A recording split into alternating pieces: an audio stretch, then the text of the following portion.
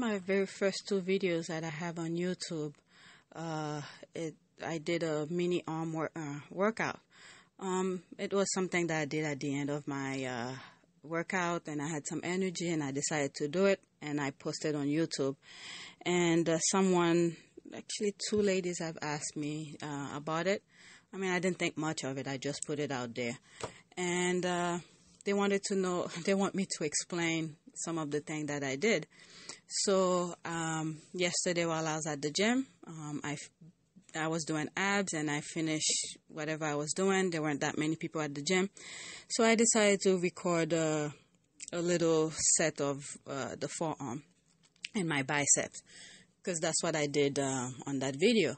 So pretty much when I'm working, these kind of exercises I don't do often.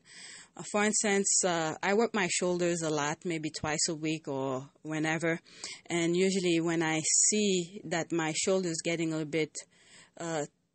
bit big, muscular, and my biceps and my forearm sort of doesn't match with my shoulders, then I'll do some of these exercises, my forearm and my biceps. And like I said, I don't do them often. So when I work on my forearm, what I do is that I set the bench at a really inclined angle. I'll say maybe 30 to maybe 40 degrees. Could be a bit higher, I don't know. But enough for me to rest my arm, my biceps and triceps on, because I want to isolate these muscles when I work the forearm. And as you can see, your wrist can only move so much. So it could go up and down, which is very limited, and side to side, which is also limited. They probably have a term for it, but I can't think of it right now. So what I do, originally when I first started doing this, I started with 5 pounds for my wrist. So now the wrist is kind of strong enough, so I'm moving up to 10 pounds. And right now I'm going side to side, because there's no other way my wrist can move besides that, and the other way that I'm going to do it.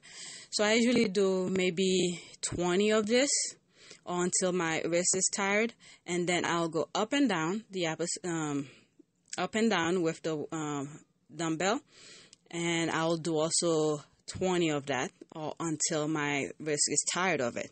So I do that, and it works, it really works your forearm, because I don't even do it that much. I could see the difference in my forearm. And imagine if I do it often, so my forearm will be out of this world, I think. I think I'm over-exaggerated. But I don't need it to be too big, but I just want it to be equally match with the rest of my body. So that's why I do these sometimes. So now I'm showing I'm gonna do my biceps. So for biceps, I'll move a little bit higher. Right now I'm using 25 pounds. For some it may not be a lot, but it is for me.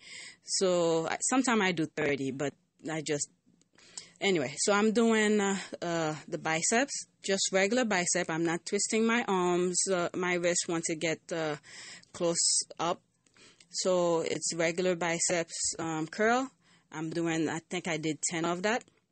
And I don't go all the way down, because if you go all the way down, you don't want to really injure your elbows and your shoulders. So you go at a decent angle, and then you bring it back up. That's for me. The guys probably do it differently. And again, I'm showing you I'm going to do my biceps again. Now I'm going to do the twist. I don't do it with the heavy weight. So I'm going to go up and down. Once I get up close to the bicep, I'm going to do a little bit of twisting. So that will bring the peak of the biceps. So I'm taking a little break here. So now I'm using a 20 pound. I went down 5 pounds. There's the twist. Go back down, and then a twist. Then a twist. So this is some of the things that I do for the biceps. Each part of the body, some part of the body, like your legs, can go as heavy as possible. And each part, like the abs, they don't need that much weight. In my mind, I think that the smaller muscles, use minimum weight, the bigger muscles need heavier weight.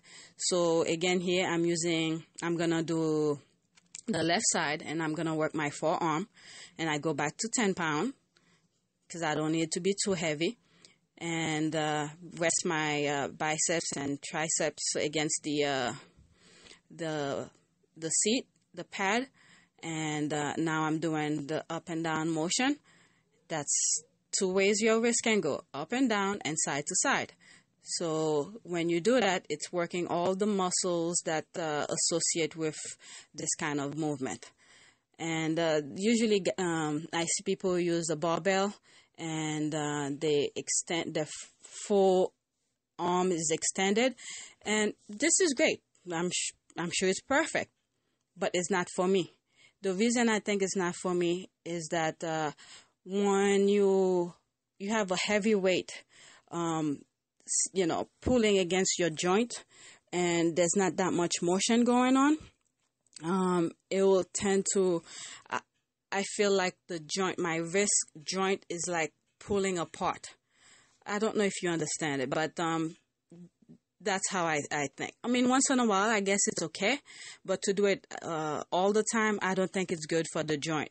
So by doing this, resting the arm against the pad, it really helping eliminate any risk injuries.